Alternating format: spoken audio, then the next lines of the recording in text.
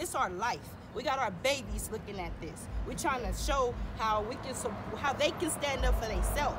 We can't keep having this. It started with our education. They robbing us of our culture.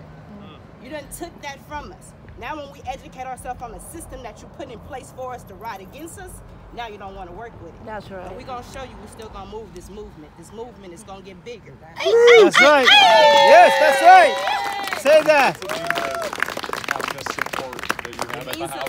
It means a lot to us. And I mean, from the bottom of my heart, it means a lot because we go through this and we got to still wake up and live. We got to still wake up and work. We got to still wake up and take care of our babies. They see this.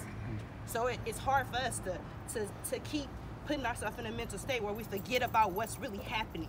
So we made this movement happen because no one can still keep turning the other cheek.